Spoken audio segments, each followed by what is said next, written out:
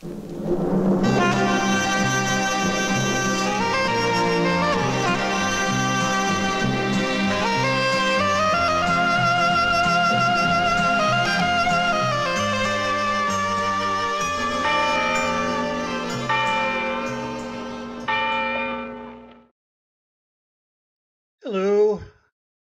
welcome to another episode of the Spaghetti Westerns podcast. This is season 4, episode 13, number 98. I'm going to cover a history of the Spaghetti Westerns on a film that was out in 64, same time as Fistful of Dollars, called Two Violent Men. We're going to talk about Chris Huerta and Whatever Happened To. Who are those guys? Will be Franco Rossell. If you don't know his name, you'll recognize his face. Film of the week is going to be The Ruthless 4. Better grade spaghetti western that isn't covered very often. And then we'll have an autograph of the week, book of the week, CD, and we'll get going, and some posters. I've got a couple of posters to show you. So let's get going, and we'll talk about history of the spaghetti western and Two Violent Men. Two Violent Men, Italian title is I Due Violente. Spanish title is Los Rurales de Texas. And it's got several English titles: The Texas Ranger, Texas Rangers, Two Gunmen, and Two Violent Men. This was a 1964 Italian-Spanish co-production. PEA out of Rome and Arturo Gonzalez Producciones out of Madrid. Producers were Alberto Grimaldi, Alfredo Fraile, and Arturo Gonzalez. The director is Anthony Griepi, who's actually Primo Zeglio. Story was by Jesus Navarro, who's actually Jesus Carrion. Screenplay was by Federico Fudato, who's Federico de Uriutia, Manuel Sabaris, and Primo Zeglio. Cinematography was by Alfredo Fraile. It's in Eastman color. Music was by the great Francesco De Masi. And the song in there is Red River Valley. There's no credit given to that. Runs 95 minutes. And the leading actors are Cassidy, played by Alan Scott, Ranger Sergeant Matt, or Robert Logan, played by Jorge Martin, which is actually George Martin, Joe Cassidy, played by Alan Scott, again, he goes by either name, Moira or Mary Sheridan is played by Susie Anderson, and Linda or Stella Radisson or Ranson is played by Sylvia Solar. Other names you might recognize in the cast are Betty McGregor, played by Paola Barbara. She was the wife of the director Primo Zeglia. Mortimer, played by Jose Jaspi. Mike Brindell's in it in an uncredited role. Bert or Buck Radisson, played by Chris Huerta, who we'll cover as one of the main actors in Whatever Happened To. Carson is played by Aldo Sambrell. Ranger Captain is Jose Nieto. Perkins is Francisco Brana. It's amazing how many of these early Spanish westerns George Martin was in. We think of him as coming in later in the genre, but he was in a lot of the early ones. The story goes as such. Texas Ranger Sergeant Matt Robert Logan, played by Jorge Martin, is put in charge of capturing his friend Cassidy, played by Alan Scott, who has escaped from prison where he was charged with murder. Logan manages to capture Cassidy pretty easy, but on his way back, the two are attacked by his henchmen, hired by an unscrupulous landowner named Linda or Stella Radisson, played by Sylvia Solar. Taking advantage of the situation, Cassidy is able to escape again. Intending to obtain evidence of his innocence, Logan, meanwhile, decides to put an end to the criminal activities of Stella and her siblings and goes to their ranch, where he is saved from certain death by the intervention of Cassidy. Together with his friend, Logan engages in a final battle with Buck Radisson gang, who's played by Chris Huerta, during which the gang, who has caused most of the crimes in the region, pay with their lives for their misdeeds, and Cassidy finally proves his innocence. On film overview, an early American looking Western based on an often used story of an innocent imprisoned man who escapes and tries to prove his innocence, this time with a ranger friend who joins him in his quest. Together they manage to stamp out a violent gang of outlaws and a crooked land baron, played by a woman for a change. Veteran George Martin, billed as Jorge Martin, is a co star here and stands out as the unlucky lawman who is unable to keep his prisoner captive through no fault of his own. Amazing how many early Martin was in that we forget about, as I mentioned before. All the main actors are clean shaven, while the only hint of a spaghetti western are the outlaws and the town sets. A gallery of spaghetti western regulars adds quite a bit to the film. Plenty of fistfights, which drags a bit for most viewers. If you like Audie Murphy type westerns, you'll enjoy this one. Primo Zeglio does an adequate job of directing, but offers nothing new to the viewer we haven't seen before. The musical score by Damasi is reminiscent of the Magnificent Seven, say several viewers, but I don't see or hear it. More like the Glory Guys to me. In actor profiles, we have Ranger Sergeant Matt or Robert Logan, played by Jorge Martin, who's in George Martin, Francisco Martinez Solero, born in 1937, and he died a year ago in 2021. We previously covered him in his own episode, number 45. Cassidy is played by Alan Scott. Alan Scott was born on October 13, 1922, in Haydenville, New Jersey.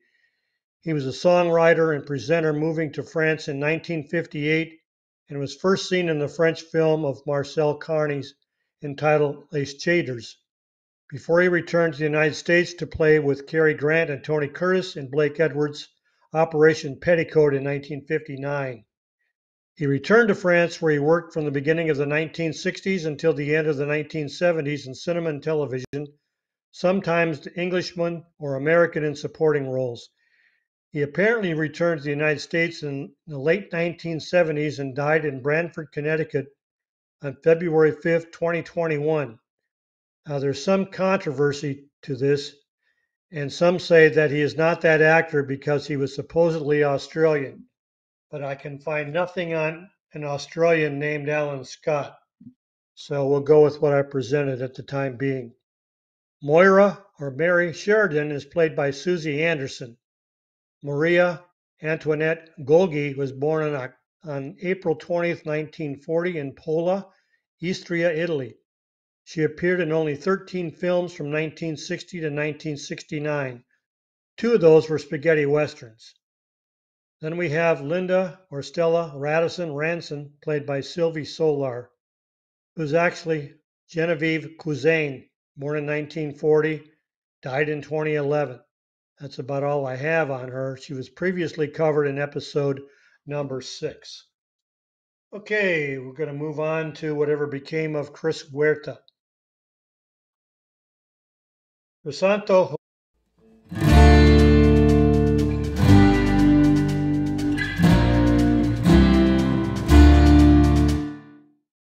Okay, Crisanto Huerta Brieva was born in Lisbon, Portugal on January 26, 1935, to Spanish parents. Huerta grew up in Madrid and he studied economics before giving up his studies in favor of an acting career. He was one of the busiest character actors of the 1960s and 1970s and worked his way up from uncredited bit parts to co-starring roles, even if usually in low-budget films. Huerta made his film debut in the 1961 Italian sword and sandal film Ursus as a wrestler.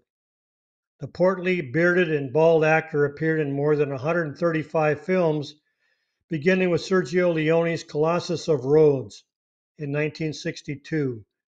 Mainly spaghetti westerns, and splitting his time between roles as a sympathetic sidekick of the hero and character roles such as Mexican bandits, bartenders, and sleazy businessmen.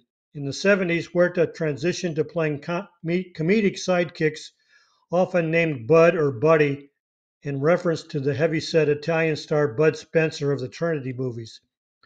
He appeared with Ricardo Palacios in The Fabulous Trinity in 1972 and its sequel, Fat Brothers of Trinity in 1972, and with others in the Three Musketeers of the West as Portland in Robin Hood, Arrows, Beans, and Karate. With the decline of the spaghetti western genre after 1977, he significantly slowed his activities and turned to television. Chris appeared in 40 spaghetti westerns and one Cemetery Without Crosses as the hotel clerk, where he is often mistakenly miscredited as Sergio Leone. The role was to be Sergio's, but Leone turned it down and Huerta was given the part. Outside of the Western genre, Huerta's credits include horror entries like Jess Franco's The Diabolical Dr. Z as Dr. Coleman, one of the victims, and Paul Nash's Howl of the Devil, the German action film Roots of Evil, and Tarzan and the Koana Treasure. For Spanish television, he appeared multiple times on the horror anthology Historias para no dormir, first in 1968 and returning in 1982. Later films included the surreal comedy Amaneche que no es poco, 1989, as one of the many wacky townspeople, and the French film The City of Lost Children, 1995, as a priest. He was also billed under various spellings of his name as well as Christopher Harton. Huerta was married to Maria Esoro Parando Garcia and died in Madrid, Spain on November 28, 2004. Some of his better known spaghetti westerns are The Relentless Four in 1965 as Deputy Vince, Seven Guns for the McGregors in 65 as Crawford, Navajo Joe in 66 as El Gordo, as I mentioned before, Cemetery Without Crosses in 1968 as the hotel clerk, Captain Apache in 1970, The Ballad of Ben and Charlie in 71 as the San Diego bank manager, A Town Called Hell in 71 as Gonzalez, The White, the Yellow, and the Black in 74 as Robson or Robinson, brother, and his last uh, spaghetti western was in a TV Sesame Street episode where he plays Dan in 1980. Okay, we're going to move on now to Who Are Those Guys and Franco Rossell.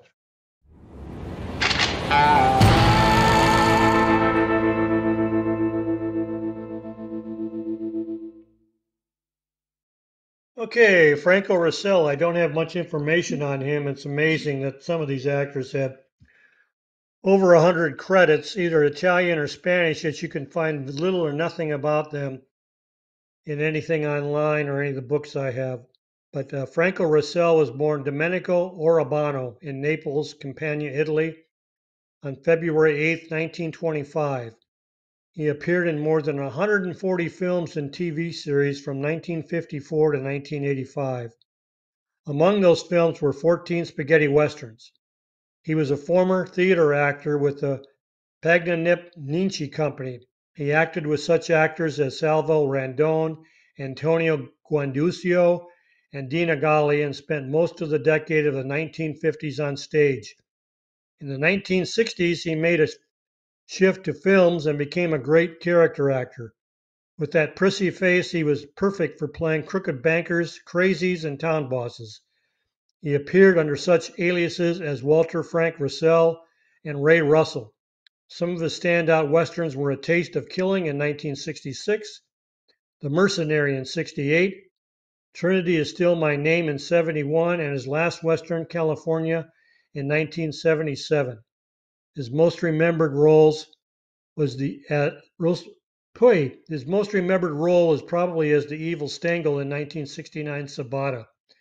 As the Italian film industry declined, he was seen less and less, but he amassed roles in several TV series before death claimed him on January 14, 1985, at the age of 60. Okay, let's move on to the film of the week.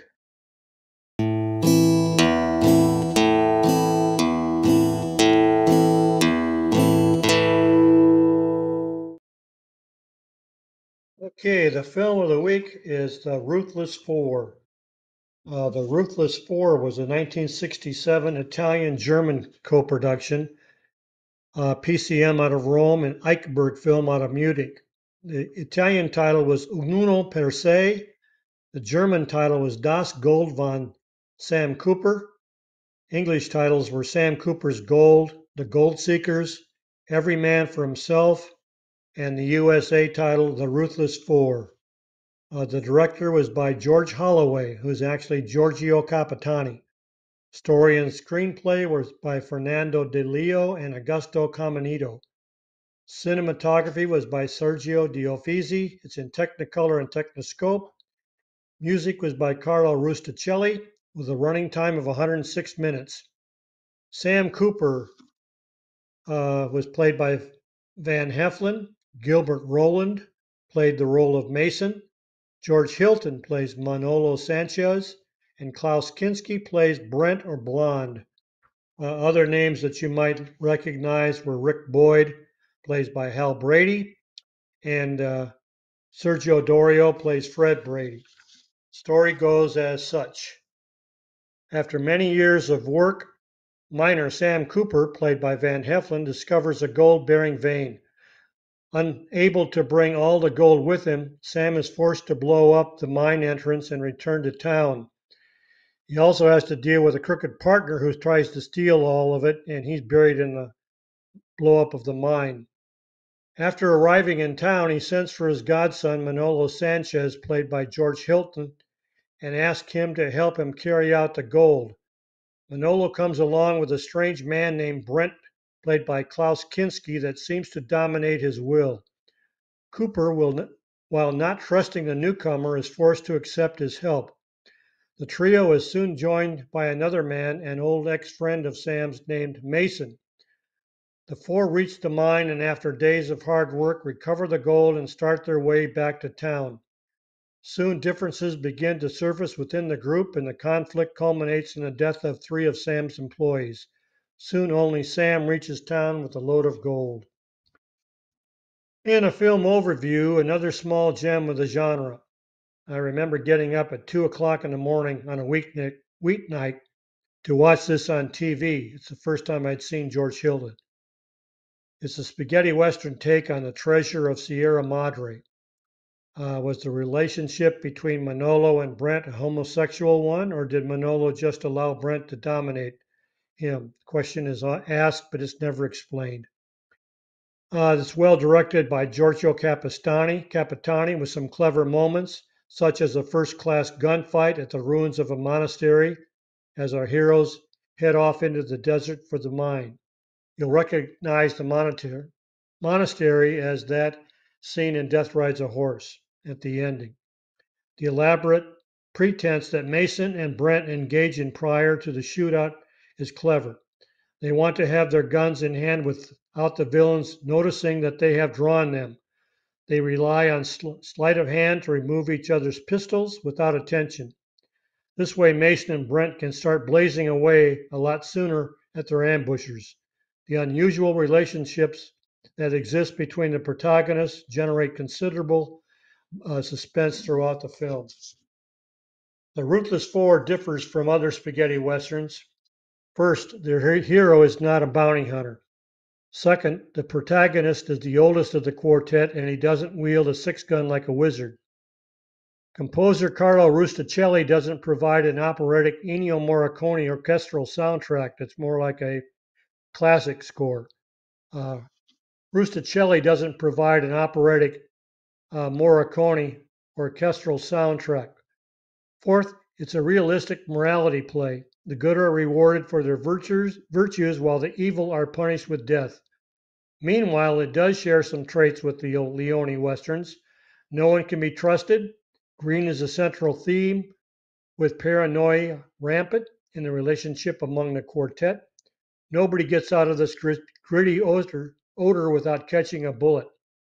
It has excellent writing, which carries the film with plenty of suspense and just enough gunplay to entertain us. The score is haunting and quite memorable. I remember hearing it played on an LA classical music station years ago and immediately remembering where I had heard it before in the Ruthless 4 mine scene. This is available on DVD from Germany, France, USA, and Spain. You can get more information on the DVD releases at the Spaghetti Western database. As far as actor profiles go, Sam Cooper, played by Van Heflin, is Emmett Van Heflin Jr. He was born in Walters, Oklahoma on December 13th, 1908. Van was an American theater, radio, and film actor.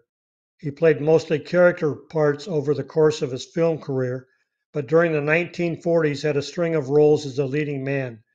Heflin won the Academy Award for Best Supporting Actor for his performance in Johnny Eager, 1941. Amazingly, he only appeared in 68 films. He was married twice and had 3 children. Heflin died of a heart attack on July 23, 1971, in Hollywood, California. He was only 62.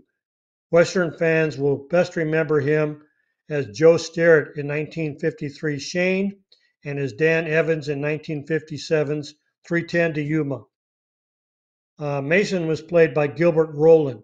Luis Antonio Damaso de Alonso was born in 1905 and died in 1994. We covered him in his own episode number 92.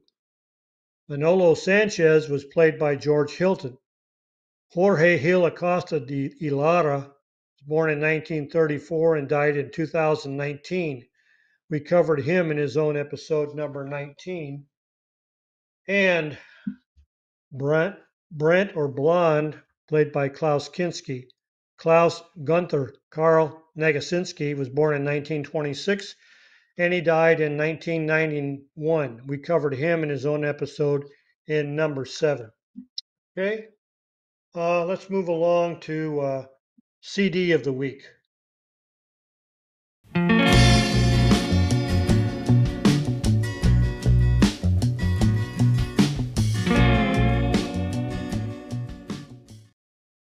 Okay, CD of the week is a compilation CD called Blood for Macaroni Westerns. I like this one a lot because it's got some of the compositions that we're familiar with, but they were not found in other soundtracks. There's various composers such as Morricone, Nikolai Damasi, Piccioni, Savina, and Bakalov. This came out of Japan on Musica. It came out in 2006. Number KICP 813. It has 24 tracks and it's valued anywhere from $50 to $300. You can find it on Amazon if you want to buy it. They list it for $737. Good luck. Probably better to check eBay and see if you can find a collector. Okay, let's move on to autograph of the week.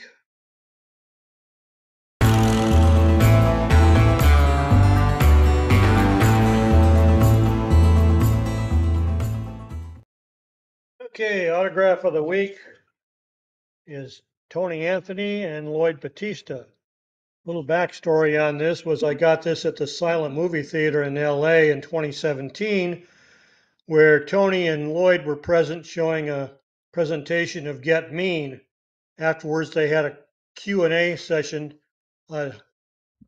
mastered by Rob Word. Then the same presentation went to New York, where our friend Tim Ferranti did the question and answer ceremony after the presentation of Get Mean. This was presented by Bill Lustig when they came out on DVD. So they gave the posters out for free, and then they had a little setup behind the theater where they signed the autographs for everyone after they showed Get Mean.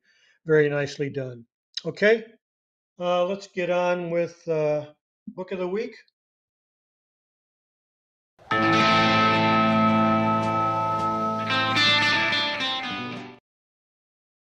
Okay, Book of the Week is Der Zweig zum Silbersee, and this was a German book, and it's actually huge.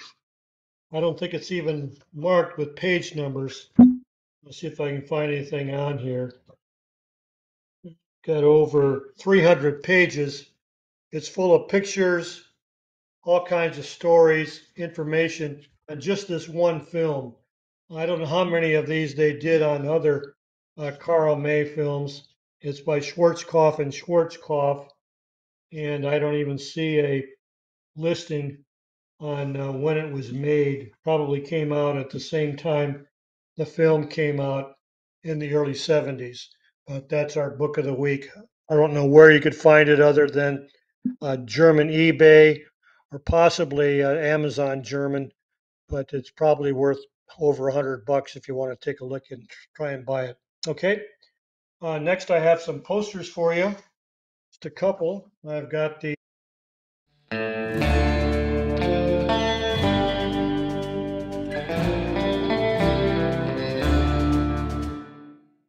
Yeah, I've got the American Press book for the Ruthless Four.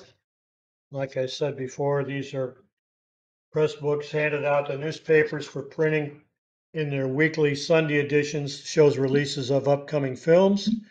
And then I've got the Italian window poster for the Ruthless Four, shows what time and day it's going to be shown. Those were stuck in the windows of the theater to advertise it. Okay, last but not least, we have the weekly news.